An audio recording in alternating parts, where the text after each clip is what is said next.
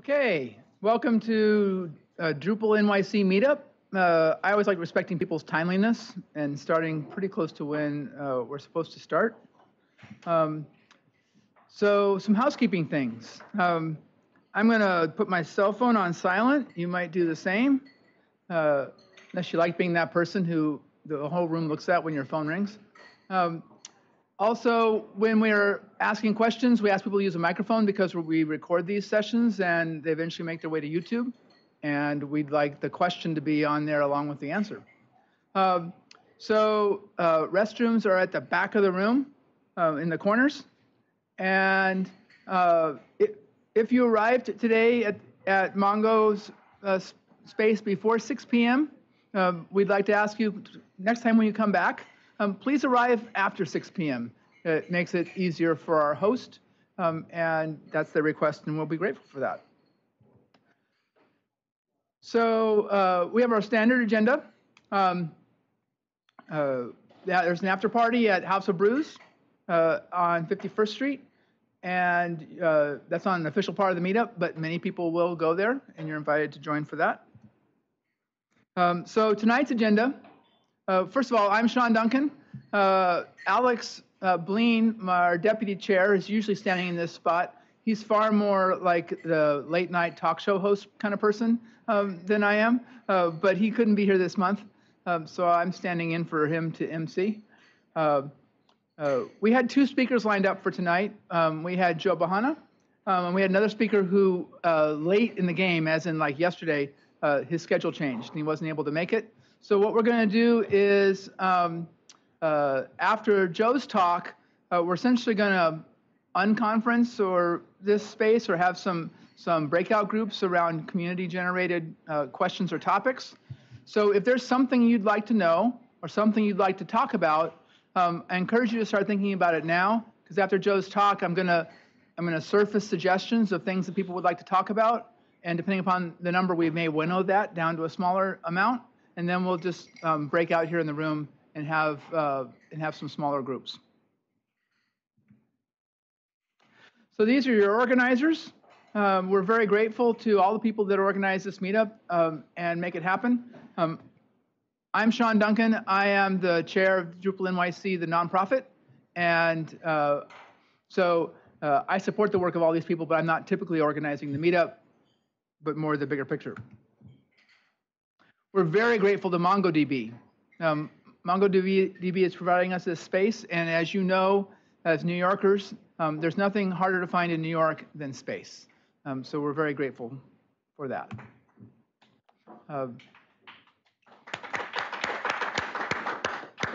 And our food and drinks tonight are sponsored graciously by Pantheon, who's our other sponsor.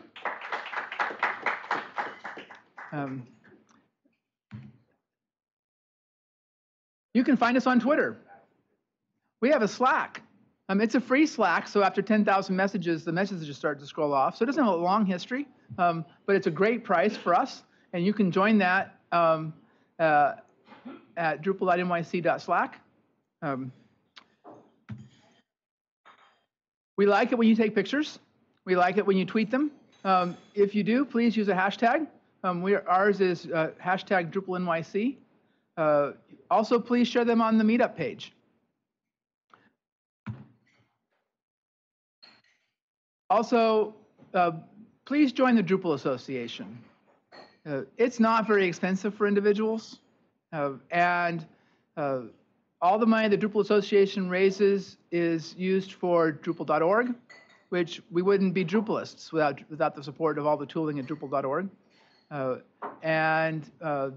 They also put on the DrupalCon, which is their primary fundraiser, and we're very grateful for the Drupal Association. So there's some upcoming Drupal events. If you find yourself in Michigan or in California, there's camps coming up. There's a camp in Atlanta. That's a little closer. Cornell's having a camp up in Ithaca next month, as is Baltimore. Those are a little closer driving distance. And there's a volunteer who maintains a calendar called drupacal.com, and you can find listings of upcoming events at Drupacal. So we love having speakers. We love having first-time speakers. So if there's something you recently learned how to do in Drupal, you don't have to have been doing this for 10 years. But if you recently figured out how to do something in Drupal, make it into a talk. Let us know. Go to drupal.nyc/suggest if there's some topic you'd like to hear by. It didn't make it onto the slide because JD just recently put it together. But there's an email address that we've also established. Well, is that speakers or speak? Yeah. Speak at drupalnyc.org. Send us an email. Speak at drupalnyc.org. What's next up here? Oh, before we do that, one other thing that you can do is as we discussed last month, we've recently reorganized under a nonprofit structure, and we're preparing or looking forward to restarting Drupal Camp now that we have a corporation that can sign contracts. So the board of Drupal NYC is accepting applications for a camp lead. So if you have skill at or experience and passion for organizing events, and you would be willing to lead the organizing of the next Drupal Camp NYC, speak to me or Holing or Chris or Scott. Where is he? There, over Scott. Me. Yes. They will be mentored. Whoever does it. Yeah. So Joe, you did it for how many years? A lot of years. Joe did it for a lot of years. So whoever we recruit, whoever we appoint to run the next camp, will have Joe as a mentor, just not the primary doer. So let us know. Who's hiring? Anybody hiring? Okay, then I won't ask who's looking because no one tonight here is hiring. This is evidence that Drupalists are water soluble. We're about at least about 30% strength tonight from the signups. Okay, take 5 minutes to introduce yourself to someone new. If you're sitting next to somebody you know, move around. It's time for our primary talk of the evening.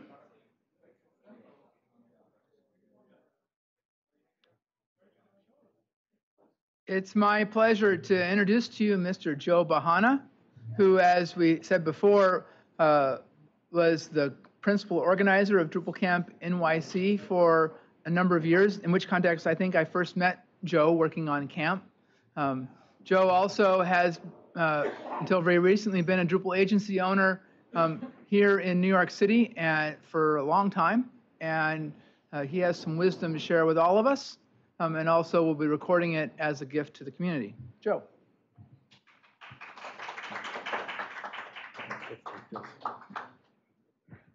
All right, so my name is Joe Bahana, and I've been doing work with Drupal since 2007. In fact, one of the first projects I ever did with Drupal was in this building. Actually, Raul, I didn't know was coming here tonight, was on that project. We did a Drupal 5 project here for a company called, or several, for a company called Hachette Philippaki Media, US. It was really one of the first companies to adopt Drupal in the media space in the US. In fact, at the time, the big open source project was called Krang. Krang, yes, from The Simpsons. The Krang, and it was being used at Prime Media, it was being used at Hearst, it was being used at a bunch of different, and you know, folks said this is the project that's going to take off, and there was something about the Krang, the way it was engineered, that our team felt it wasn't going to work out. The other thing was that there was a guy who worked here who was the global CTO who said Drupal will never make it. What's going to be embraced globally is Easy Publish. He was absolutely convinced that Easy Publish was going to be the de facto standard for open source CMS back in 2007. So I won't mention the guy's name.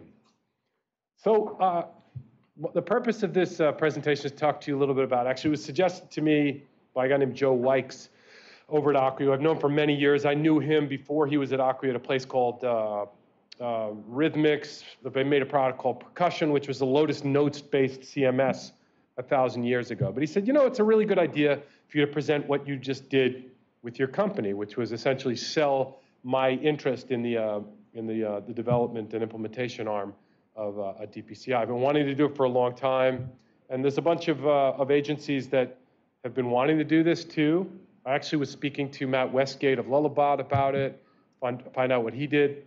I was speaking with Matt Cheney over at Chapter 3, which is also a shop that he owned. He's actually a principal owner of Pantheon right now. The guy also owns a bike shop, little known, so he's a serial entrepreneur. I think he owned that when he was like 8. So Matt is a very interesting character. So just to kind of start out, why did I start DPCI? So I was working in, I'm an accidental tech. I don't know how many of you are, but I grew up as a classical pianist. I did well in school. I went to Brown University. My father was in technology in the 70s and 80s, and I grew up with computers all around the house, and I worked my summers and my winters for his company and then at ad agencies. But I wanted to be a pianist. And the thing is, you don't really necessarily make a living playing piano, but what I did was I'd play piano at night when I was, I'd do gigs in college, and then after college, when I came to New York, I was working at ad agencies, and then I'd do shows. Then I got a job at the New York Times, and a job at the Associated Press. So through those years, I became an expert in publishing technology. And so publishing technology to me meant creating, managing, back then still enriching or semantically enriching the content, and then delivering it. And delivering it meant something different as the years evolved. Something blew my mind. In 1991 or 92, I was at a big company presentation at the New York Times where the publisher, Arthur Ochs Sulzberger Sr., said, someday people are going to be reading the news, 1991, where they're going to just be scrolling down from their eyeglasses, and people were laughing. They kind of laughed. And he said, you laugh now, but it's gonna come someday. And I was mesmerized by that concept. The other thing I was mesmerized by was the machinations we had to go through at the New York Times to get the paper published. I worked on the night side in the tech group, and it was that called Con Air or whatever, where that guy takes the straw and like saves the day.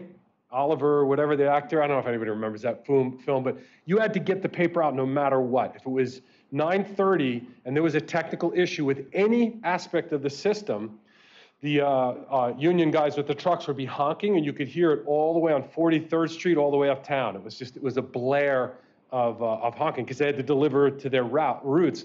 We printed the paper on 43rd Street.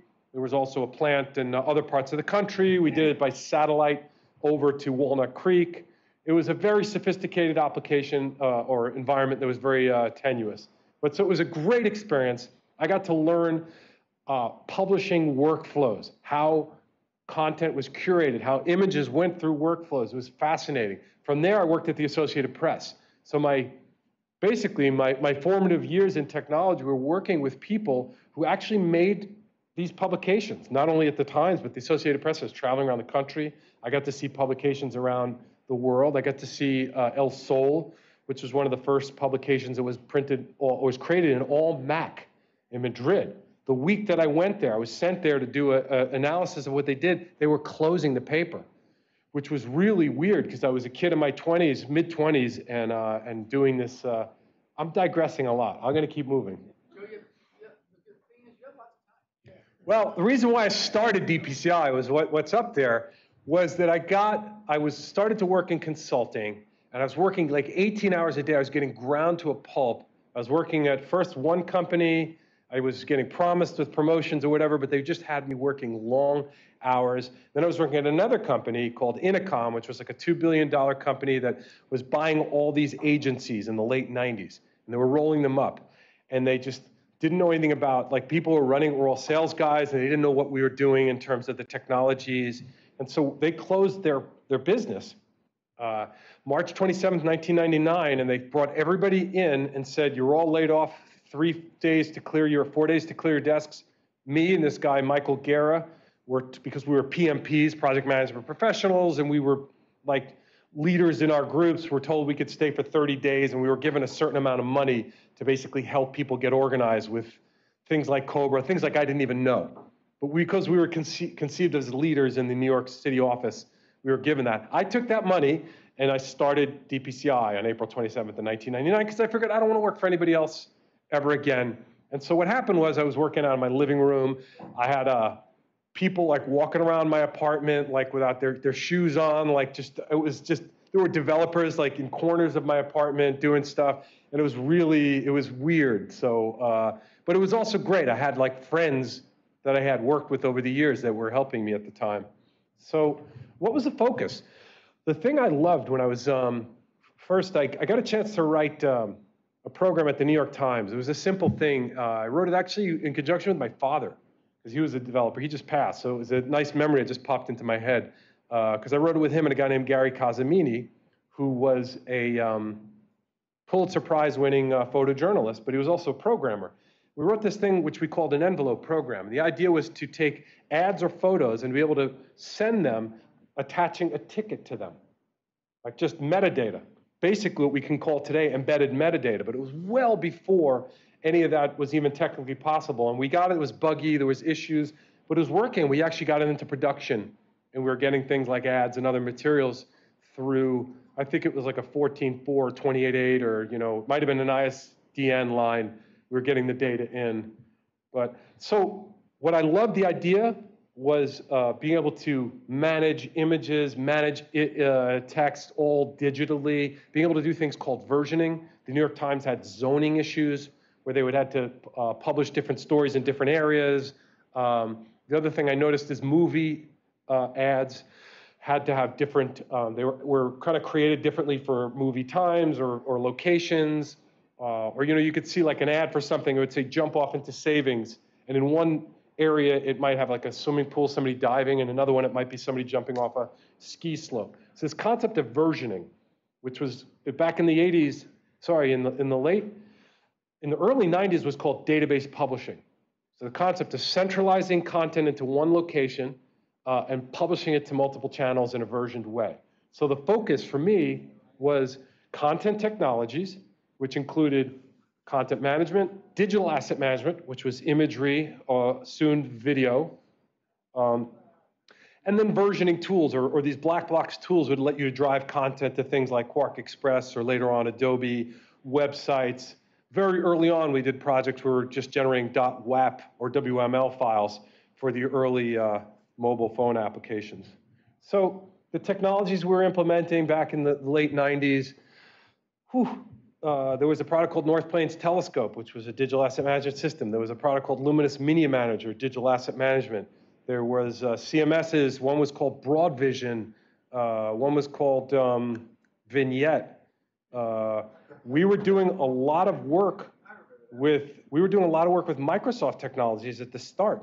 First ASP, it was classic ASP at the time with SQL, whatever, God, 2001, or I don't even remember what version, but it was back then. And then, the .NET thing came out like 2001, 2002. You had the Microsoft CMS. So that's where we were in the late 90s and early, that was the technology we had. The ownership structure, I incorporated it and did it myself. I didn't have partners. Later on, I brought in a couple of people and gave them an equity position, and you'll see how that turned out at this point. But for better or worse, I did it myself. So when I say for better, I can make decisions on my own, and I could kind of pivot the company whenever I wanted. But for worse, if you ever got into a point where there was something really stressful, you turn to your left, to your right, a lot of times people are like, you got to make that decision. So if you ever decide to start your own agency, just think about that. This was the first website. It was a Flash site. So yeah, it was actually pretty sweet, but I found this on the Wayback Machine in the web archive the other day. I was looking around at some of the other pages, and we were really focusing on magazine, newspaper, book publishers, and then also folks that were doing catalog, direct mail, automation. And it was a great market. So kind of a second chapter. The company in 2001, a company I'd worked with called Image Inc., the owner passed away. And they had quite a number of people that were working there. One was named Tracy Gardner, who became our VP of Client Services. So she and I had worked together back in the 90s there. So he died. We ended up with over 20 people and staff. We had a couple of states, project going on all around the country. There was a great initiative, or there was an impetus with the sales guys. We've got to hire more people. We'll hire more people. Quark at the time was kind of jumping the shark, and we were moving to more Adobe technologies. We were doing work with Documentum. Documentum was getting very aggressive with us. We went from doing great work with Documentum to one day they called us and said, here's how it's going to go. From now on, you can't go directly anymore. You have to go through us. You have to do professional services. Here's what you could charge. Here's what we're going to charge. And we get to break up your teams. We were spending a lot of time with our Microsoft partnership. It was taking a huge amount of time becoming a gold partner and going up it was sort of like practically had to hire a full-time partner manager to work with Microsoft. We were getting a lot of Microsoft development, but it was onerous. It was a lot of work. And, the question came into my mind is, what are we growing to become? I had my second child. My wife and I had our second child in 2005-06. I was barely seeing her. I was traveling all the time. I'd gained 60 pounds, 70 pounds. I was really big. Not only was I working there, but I was working here at Hachette. It's kind of as their interim CTO. For a period of about a year, I was working in this building 20, 30 hours a week, along with my other job at DPCI as the CEO. I loved working here, but it was really stressful. And what was happening is my family and life was not going great. There was a lot of tension. My wife we were happy that things were going well professionally, but it wasn't going well for the family. And that hit me home. I'm not necessarily a money-motivated person. Remember I told you, again, at the end of the day, I'm a pianist, and I still love playing piano, and things matter to me more than acquisition of things. So I also became very disillusioned with proprietary vendors. At that time, we felt like we were getting bullied. Not all of them, but a lot of times they would say, we'd need something, just a simple thing like integration of two different technologies, and one of the vendors would say, yeah, they're going to have to pay for the APIs for the SDK. It's like, it was really maddening. Or there's just obfuscation of calls. It was changing of price models or going around us on deals. So we became very disillusioned with proprietary vendors. We moved by 2005-06. We had already moved to PHP MySQL, custom CMS development. We built our own website. The next one in PHP Smarty templates. We started doing it for all our customers, which was cool because we were building great stuff, except we weren't reusing the work from client to client. So what happened was we were managing it for one place and then managing it for another. We were using different similar methods, but it became really untenable. So by 06, we realized we got to get behind an open source project here. And so we did about a 6-month, 9-month initiative where we started to look for an open source CMS project. We did it kind of like our own internal RFP. I led that R&D initiative. We looked at WordPress. We looked at Easy Publish. We looked at Drupal. We looked at Joomla and a couple of other solutions. And we decided on Drupal. I felt like we did a couple of other tester projects over the year or two with these other technologies, but Drupal was a fit for us. Anybody who was working in Drupal 5 at the time knows it was really painful. Drupal 6 was less painful, but, and we didn't know what we were doing. So we kind of knew what we were doing, but, all of us came from this Microsoft, some of these guys that were on the team were, CS masters. And so they were used to object-oriented programming. And they're like, what is this procedural code? They didn't get what we were doing. So it was a struggle for a few years, but we went that route. We also searched for an open source DAM project. We looked again at different products out there. We liked Resource Space, but they weren't really getting their market saturation here. And so we really partnered with the folks in the Intermedia open source DAM project. And it's been a learning curve for them as well as us, but it's a really great tiny community. The DAM open source community would welcome you with open arms. There's a huge amount of opportunity, and there's not enough people in it. It's a huge upside. So when we started to do is we started to integrate these technologies. So we put Mbridge out there, which was this connector between Intermedia and Drupal. It's up on D.O. We integrated there was this proprietary platform called K4, which we still implement, which is editorial workflow. We connected that with Drupal. We started to do a lot of work with connecting InDesign and InCopy directly with Drupal, and Word directly with Drupal and OpenOffice. So we started to spend a lot of money in R&D on that. We started running into issues of proprietary licensing against GNU GPL, and so we abandoned it. We also got in over our heads because we weren't a product company at the end of the day. We were a professional services shop. It was kind of an exciting time because we'd also built this thing called Digital Flywheel, which was this automation engine that could generate just about any kind of publication or allow you to just drag and drop articles and images onto InDesign layouts right through a browser session. And we sold that as a product for a few years, from 05 to about 2011, 2012. And we even connected it with Drupal. And that was a really cool time for us. But again, we kind of ran into the product company versus professional services.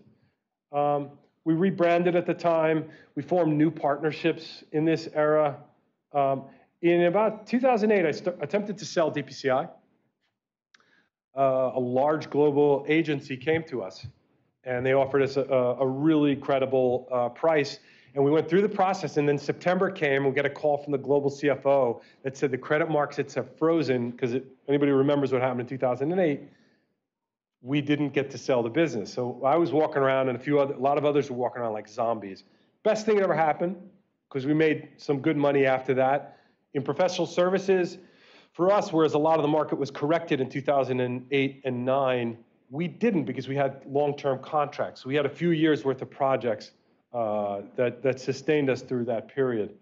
So I changed in 2012. My third kid was born, my son, and I kind of said, I'm going to turn this is going to be a quality of life business. I remember talking to Joe, your brother Mike, about it, and other people who were friends of mine in the industry. I talked to you. We went and ran one day out in Princeton, and over the years, I've talked to people in the community that, to me, I made a conscious decision. I didn't care about growing the business. I cared about doing good quality work, me becoming more of a chief consultant, getting back to doing the work versus worrying about payroll, insurance, sales, marketing, ops, and all that.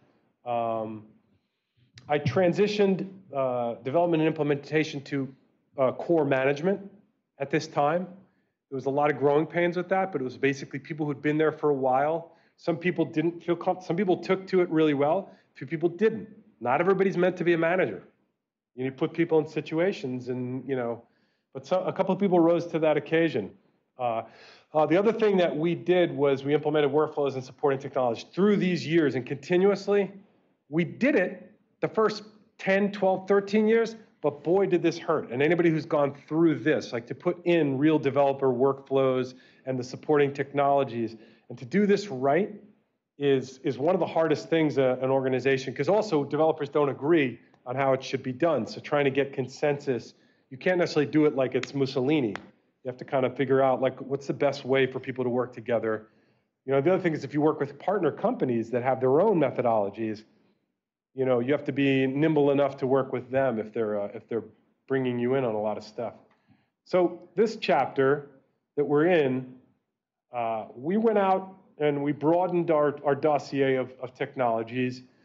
For me, I think digital asset management has a certain purview, but this notion of open records or document management, I looked at what was in the market with Alfresco and Nuxio. Their price points were way out there. Even though they're labeled as open source projects, they're really, really pricey. So we were looking and did the same kind of RFP process internally, and we did an internal review, and we came up on OpenKM.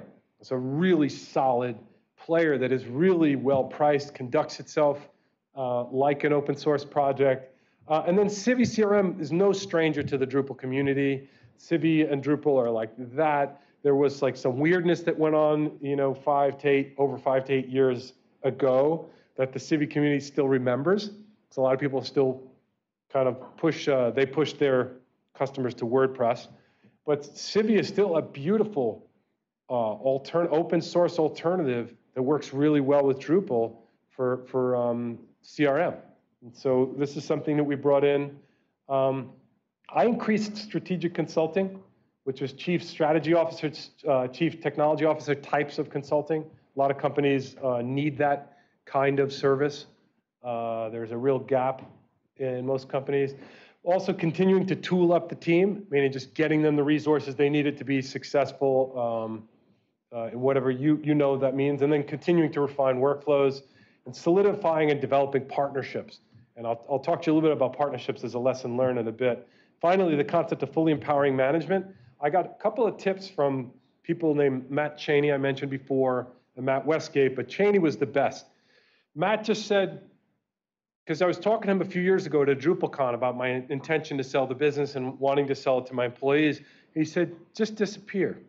It's like, what? What are you kidding? They're going to make mistakes. They're going to screw things up. They're going to be upset. He's like, no, just don't show up. First, start for a few days. Then don't show up for a week or two. You know, or if they ask you something, say, you got this, just do it. Well, what would you do? I was like, Matt, that's the way he thinks. Like, if you've never met him, he gave me really good advice. It was scary at first, but I did that over a couple of years, and it was great advice. And yeah, I helped them out. In serious problems, I stepped in and gave them coaching. But this was really the most important thing, the most important step in terms of transitioning the agency so that people could think they could run it. Because so what happened was, here's what I came to these guys in the beginning of the year, and I said, okay, guys, here's the options. I've been talking about this for a few years. I'm either going to wind the business down, or I'm going to sell it to a larger entity. Here's your chance. I said, how come some of you have been here for 18 out of the 20 years? What's kept you here? I said, well, we love working together. We love the culture. We love working with Drupal. We love implementation work. I said, here's your chance to take that, like that story in The Princess Bride, where it's like the next Dread Pirate Scott. Is that who it is? Or see, I'm doing all these references. Dread Pirate Roberts. Thank you. Somebody's got the cultural reference. But so the idea is to pass the keys to somebody else to run it. And so we talked about how to structure it rather than buying the business. DPCI was never a very flattering name. I named it. You know, you saw from the early slide, I made that logo too. But so they wanted something a little more catchy, and they wanted to sort of restructure it. So what happened was we did what's called a sale of the book of business. And so what happens is they buy the business or all the assets and relationships and everything. And what I get to keep is my consulting work. So because they didn't want to do that. You know, the strategic kind of CTO type of work is what I love, and that's what I want to focus on. So I'm going to talk to you about top 10 lessons learned, then I'll take questions. There's probably a lot more lessons, but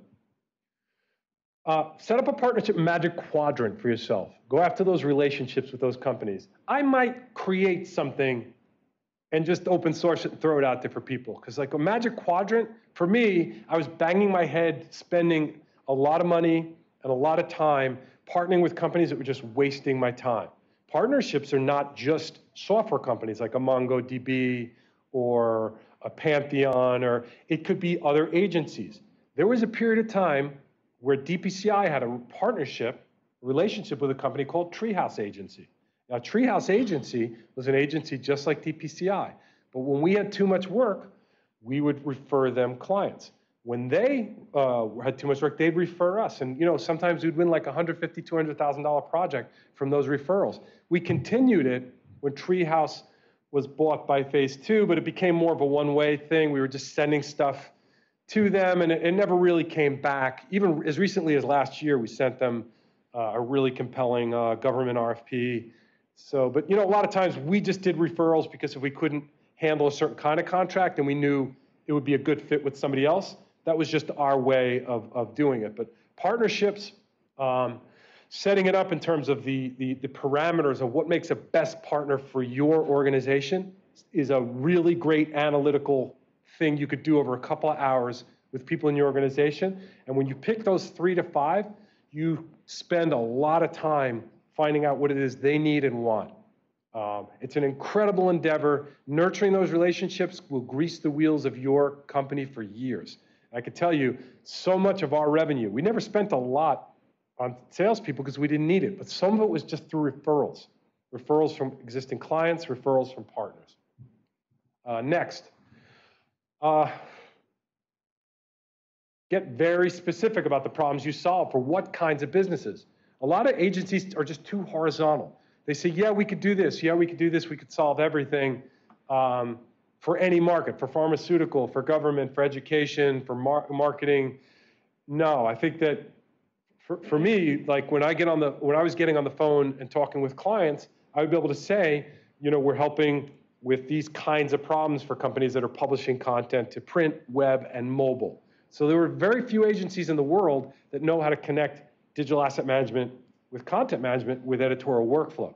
And that's where we stuck. So in companies that were looking, they sent us an RFP that didn't fit within it, wasn't going to be a good fit. So we weren't going to spend too much time on those. So try to get specific about what you want to do. Ask questions. People don't want to hear how great you think you are. Even if you're the best agency, because I still see agencies that say we're the number one, we're the leading da-da-da in the planet Earth, we're the number one. It doesn't matter.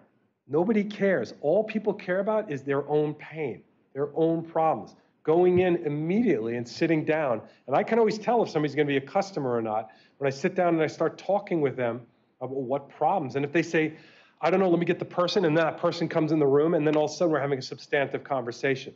A lot of times I could say, I can't solve that, but I know the guy who can. Or I think I know, or no, I can't. But get to the questions right away, and then you get to know a lot more quickly. Don't brag. Nobody cares. I think that probably holds true in dating as well, but I've been out of that for a long time. So go where they ain't.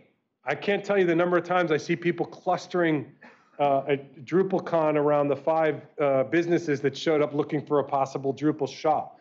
Do you realize that if you are opening an agency, there are places that don't even know the word Drupal.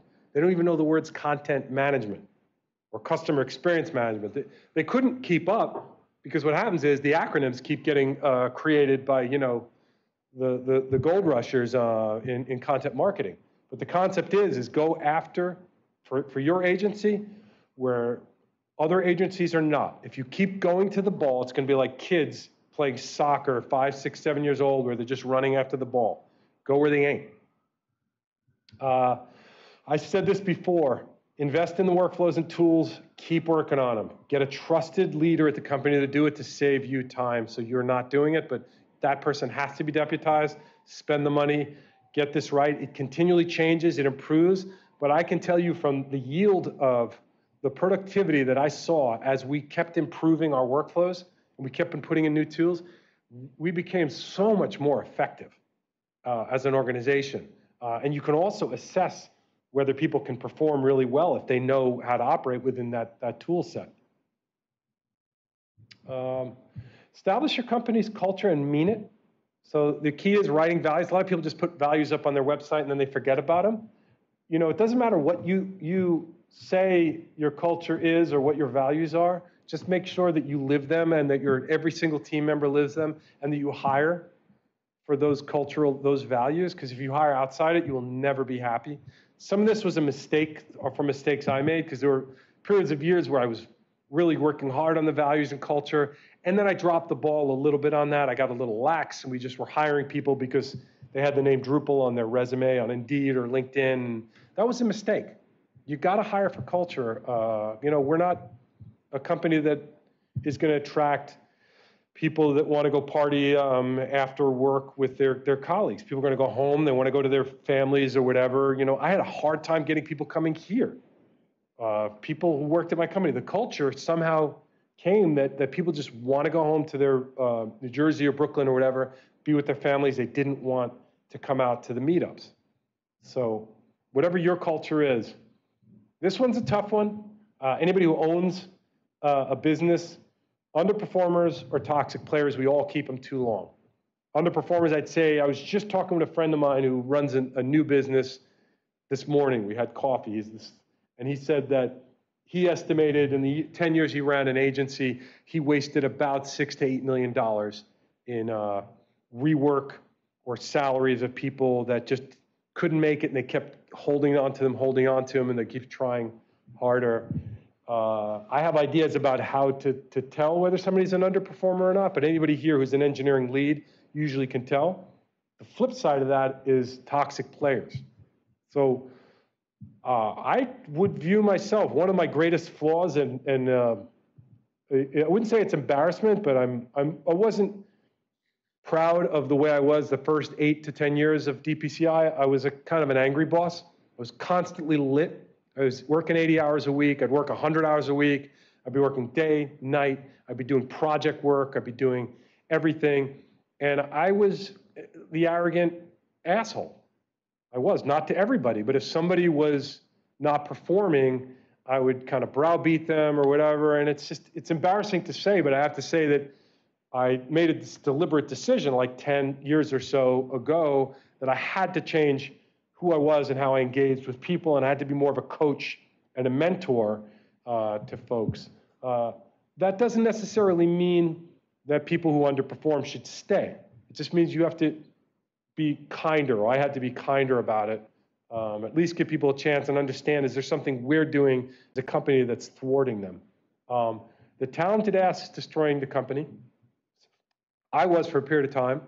I had people who worked, in the business over the years who were mean, particularly developers, can be very rough on other developers.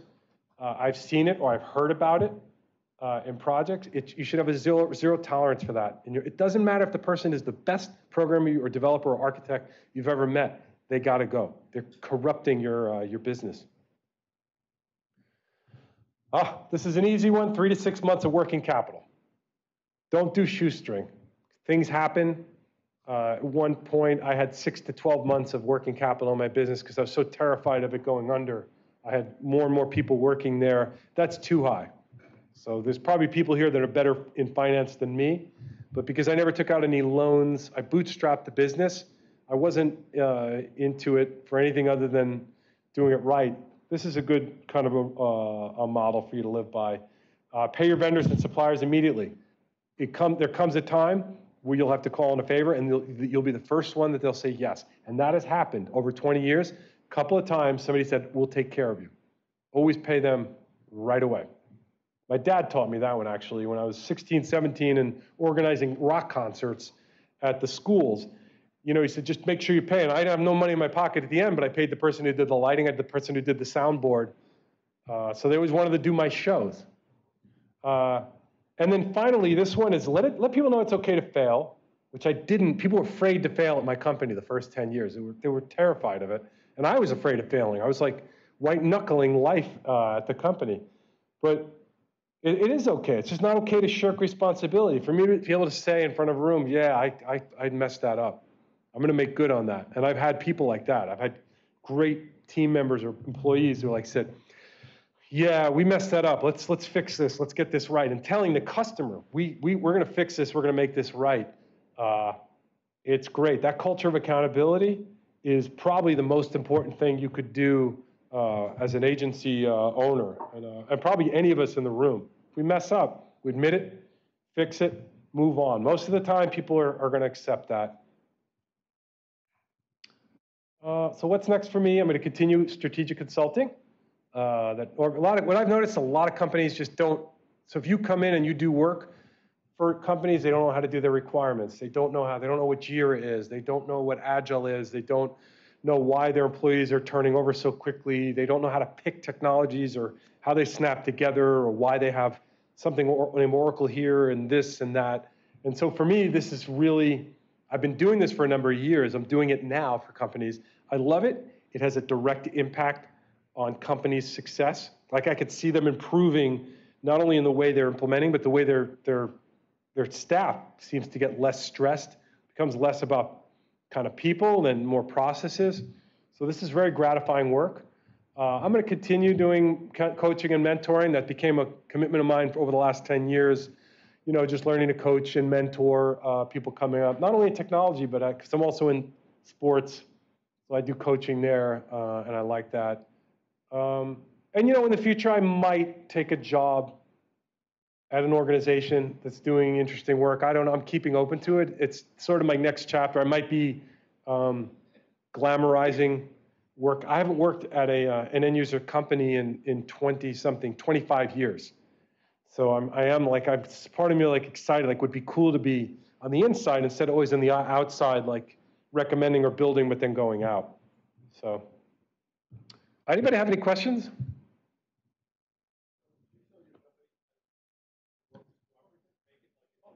Hold on a second. Where's the other microphone, or is this it? Is this it? Okay.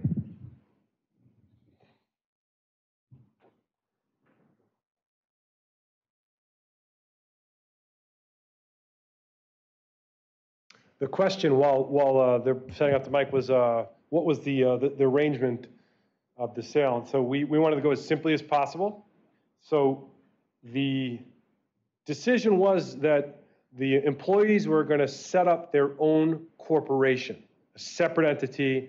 However, I think they did an LLC, but whatever their structure was based upon what their accountant recommended.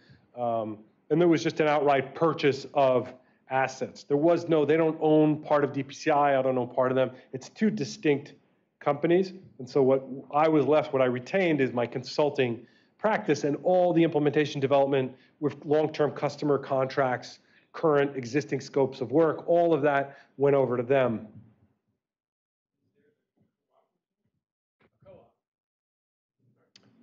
I don't know that they set it up that way, but I'm not privy to that.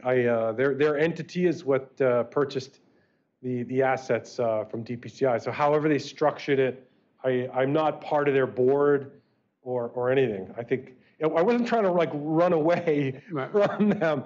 I'm making myself available to them, but I really wanted them. I told them when we met, you guys can stand on your own. You don't need me anymore. And they actually believed me this time, because I told them a couple of years ago they didn't believe me, but this time they believed me.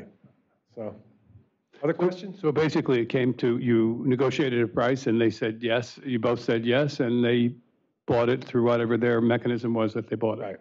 Right. Okay, thank you. When I listened to your talk, I understand that the process was very gradual. Was it really hard to let go because you've been doing this for 20 years? What I miss right now is the adrenaline, because I like intellectual challenges, and I honestly, for the last month, don't feel, although I'm doing consulting work, I need more. Like I'm a person, whether, I don't know if it's ADHD or whatever it is with me, but I need more, and that's definitely missing in my life. But it was a gradual process. It's something I've been kind of grooming them for a few years. So with each step along the way, as I felt closer, there was a feeling of relief. Not like, you know, I mean, when I left my space, I had DPCI offices for 19 years. I had a little bit, but I was also kind of happy to like close, like lock it and say, okay, you know, now I'm at a WeWork. It's like, and it's okay. But I don't know, I feel relieved just about not paying like payroll. It's like this, or things like that. It's like, wow, I don't have to worry about that anymore. Hi, just from listening to your presentation, I do appreciate you had a very cohesive team, but I understand sometimes you're building a business and the driver of the business is sometimes a very key factor in the relationships you have with clients. And I'm wondering if you had some long-term clients who probably had concerns, thought you were leaving, and how you assuaged those concerns before you left. Yeah, that's a really perceptive question. And there's really actually two aspects to that. First, we'll talk about the clients. Part of my stepping away, like what Matt Cheney said, was any new deal that came in over the last couple of years, I wasn't involved in. I didn't go on any of the sales. Like maybe I might have been on short, like the CEOs on the call, but they didn't know who I was. So that was important, that the relationships were formed by the people who were on the management team. Some of the older relationships, we've had calls recently, like what does that look like? But they also have known us for so many years. Like one of my oldest customers, Publishers Clearinghouse, they've been a customer for 20 years. They were one of our first customers. So they had questions, but they also know I'm going to be available. There will be collaboration or cooperation. I'm not going away. They also understand, I mean, it was very clear in the press release and the statement I'd made that we're each following our own passions. The bigger point you made, which was a business does require a driver. A project requires a driver. If you look at what Dries was, or Matt Mullingway, or is, or Matt Mullingway, and then look at Joomla, where they kind of lost their titular, or the person who was really driving the project, it holds true in businesses that I am a person who has a lot of energy, and I was driving the company forward, always new innovation, always like, that's just my nature. And so the question for them will be, can they find that? They're really good technologists, they're really great at what they do, but that engine, like you need that in a CEO. Like, and if you don't have that, if you're a really good ops person, you maybe want to get a partner who has that kind of fuel and let them do that, so they're the front person and you're doing the CTO or COO work, because it's very hard to fake it. So, Joe. Was that ever a consideration actually with them when you talked through it? That you actually looked to potentially find a CEO to replace you in the process? Great question too. Over the years, I had been hiring young, what I viewed as really talented, what I'd hoped to be mini-me's. And each time, I'd be a few years, they'd be there, and I'd sit down, have a conversation, say, what would it be like if you eventually became CEO of the company? And most of them didn't want it, which shocked me. I had one guy who was so great. He was so good as a technologist, and he was so great with customers, not because he BS'd them, but because he was honest with them, but in a kind way. Like, he didn't make them feel bad about them. So he could sit in and say, no, that's not what you want. This is really what you want to do. And I sat down with this young guy. I said, do you want to be, he's like, no effing way do I ever want to do that. My father owned an automotive dealership. I don't want to ever own a business. I saw what it did to him and to my family. I was like, okay, I get it. And it changed the nature of the business, because then he felt like, although I never brought it up again, I think he felt the pressure. So yeah, I tried to find somebody, but, and I couldn't bring somebody from the outside. I did try that a couple of times. It didn't work because part of it was culture. Part of it was the Drupal thing, or the open source. Like, people didn't get it. Like, they wanted us to do certain things we couldn't, we just wouldn't do. So I think we boxed them out. Maybe had I stepped out and gotten a professional CEO or manager, and maybe they would have done a much better job and built the company to a 10 times or 100 times bigger.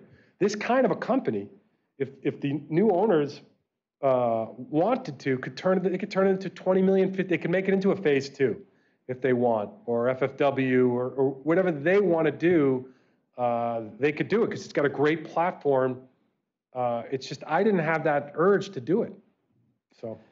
So Joe, you talked about team members who aren't performing or aren't producing at the level that you need them to, and balance that with the cost of hiring, and your coaching and mentoring. How do you know when it's a matter of teaching and when it's not? Well, the first thing you've got to do in an organization, I think, is you have to have people who are open to mentoring and coaching. If that's not part of the culture, then no amount of money you're going to spend in hiring is going to work. So yeah, I'm thinking about, it's expensive to hire a new employee. So letting somebody go means but before you even hire somebody, if the culture doesn't provide for mentoring and coaching, if you don't have that kind of a methodology, then you're better off working with offshore partners, or those guys in Costa Rica or whatever, just piecemeal it out.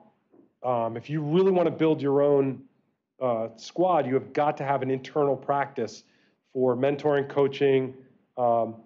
We were using, like, we were having people go through the Acquia training tools, the Acquia certification, which showed a certain degree of proficiency. The thing is, just because somebody carries certification doesn't mean they know how to think through a problem. So what I found is that if you've got the culture, and if you've got people that are caring and good teachers or mentors, and I would view you as somebody, although I've never worked with you, we've done enough in our collab together that I know you have that kind of personality. that you have to trust that that manager is going to say, I don't think this person's going to make it. I don't think they have the mental alacrity, or I don't think they're going to have the problem-solving ability. Conversely, you should be able to say, you know, I think this person's going to make it, but we may need to spend a little more money and put them through the schooling or pairing kind of situations. When you look for talent, how do you determine that in the interviewing process? What makes a good candidate? What makes a not so good candidate? Anybody can post a resume. Anybody can go to school. All right, there are better companies that hire than we did, because our process was, it could be considered onerous or dinosaur-like, but we would have it where somebody would make a call, ask a bunch of questions, then after that we would give them a test. So 90% of the people disappeared. 90% of the candidates right away would vanish. You'd have 10% of the people would say, okay, I'm game. They'd take an online test. Sometimes 2 tests.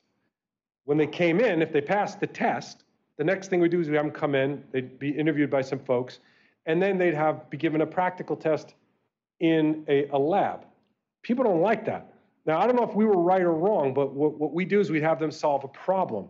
And in some cases, Juzer, who was the CTO, it was an insurmountable problem. He didn't care that they solved the problem. He wanted to see how they approached it and how they conducted. It was like the Kobayashi Maru in Star Trek. He was giving them, and you know, a few people came in and they were brilliant. They gave brilliant, though I can't solve this, but if I could, here's how. And he said, we have to hire this person. So he would test, but the process itself would eliminate nearly everybody, all our candidates. So we could never grow to a 50, 100-person company. The best we could be was a 10, 15-person shop. 15 because we could hire maybe 1, 2 people a year through this process. Everybody else would run for the hills. So I don't know if you should take that. I think you should listen to other business leaders to hear how they do it, because I feel like that could have been, you know, it's the way we went. I'd probably still do it the same way, but I don't know if it's the best way.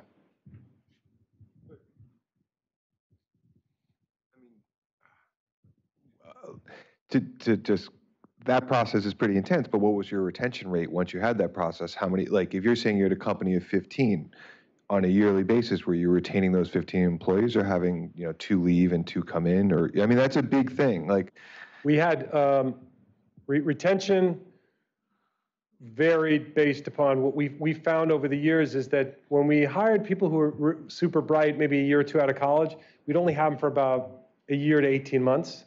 And that folks who were a little longer in the career, we'd get 2 to 3 years. Some of them gave us 8 years. Like we did have some folks that were unusually long in the tech business, but I think the younger candidates were typically very quick. And then folks who are a little older would stay 2, 3 years. And I think it was immaterial of the process. What we did find is some people who were game for being tested stayed longer. Like they tend to like challenges anyway. Like there were folks that we met that were unusually interested in being tested or challenged on projects and things like that. And so those people tend to need to be on challenging kinds of assignments. The comment was as opposed to being threatened. Right, and how so? Some people are threatened by puzzles and problems and challenges. Yeah, or tests. They wouldn't come to the, you know, if you're Jake, you're one of the I would love to work with you at some point, but if you don't like tests, you probably would have ran out the first day of an interview. I think, Raul, we might have made you do a test 10, 15 years ago, or. You did. Second time I think I came around, right? Yeah, and I don't do well those times. But I think that's my own. Yeah, but so that could be that we could have been eliminating folks that were really talented people that. In order to reduce your turnover rate, what perks do you offer your employees to make them stay? Like again, there are folks that could do this better, but I had a profit share set up from we had health insurance from 1999 on. We set up the profit share for the company in 2000, 2001. So every year we would disperse profit out to the staff. On top of that, we do bonuses. We have education credits. We're doing a lot of that. The problem is DPCI is not a recognizable name. And when, you know, we had years where somebody like MLB would come in, or NBCU, or companies would come in and they'd hire 50 developers in the market. and they, you know, it was hard to compete. We had 1 year where we were doing work for a company, and they tried to hire our staff away, and these are recognizable household names. So our benefits, I don't think that's why people stayed. I think they were assumed, and they're certainly assumed now. We were ahead of the curve in terms of those benefits. I think people stay for the camaraderie, they stay for the coaching, they stay because they want to learn, they want to get better. As far as advancement, it's very hard to sell advancement at a 10, 15 person company. Because if people want to come in and they want to get promoted up and they're looking for that, they're not going to find it at a small agency. So, hope that answers your question.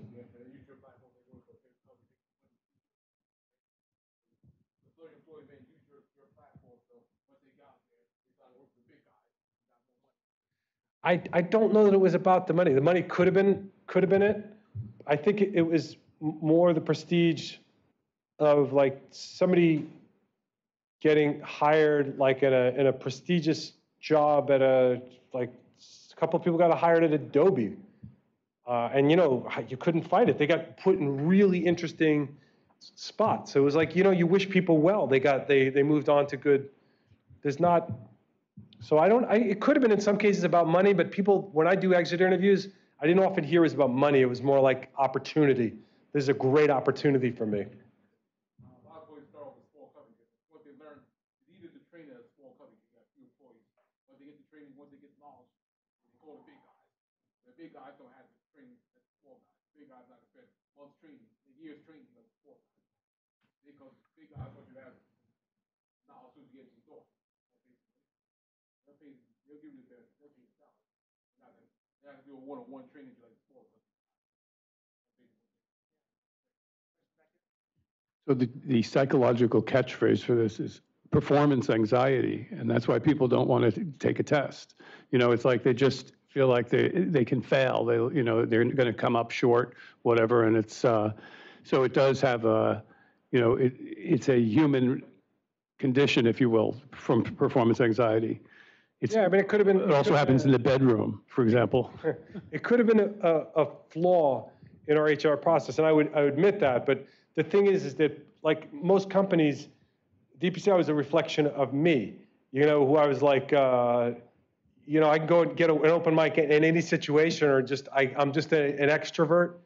So like I was looking for people who could be problem solving, that could get in a room and not feel like intimidated about sharing, or I wanted people who were dynamic. Not to say that that was a good idea, or not, it was just my company. I think there are probably companies that do much better in terms of hiring and retention than our company ever did. But you know, we also had people that were working there for 18 out of the 20 years, which you barely ever hear. They're non-family or you know, there was some loyalty there. Well, to kind of tack on to that, Joe, and to ask a question, as you went through the different chapters, it's obvious how the business is you from the time that you started it. It's your baby. And you went through lots of different psychological changes yourself. At the point when you actually decide that in the middle there that it's going to be a lifestyle business, was that apparent to the employees? Was that something that changed the dynamic for everyone because the dynamic had changed for you at that point? That's a really great question. I think I probably was a little selfish in that regard. For people who were cool with it, that wanted a lifestyle gig, that could work from home, or could, you know, like they weren't going to have to feel like they had to work 60, 80 hours a week, or weren't going to have to fly to do a project across the country, that was great. We lost people who wanted that. They wanted to push, and they wanted to grow, and they wanted to open an office in Boston and Dallas, and we definitely lost those people because the culture changed, and I didn't make a deliberate statement, this is what we're doing. It kind of just evolved from my heart, and I was behaving in a certain way where the people who liked it were like, this is cool, and people who didn't, they got out. Anybody else? All right, thank you very much, Joe. Yeah, interesting questions, guys. Hopefully that was helpful.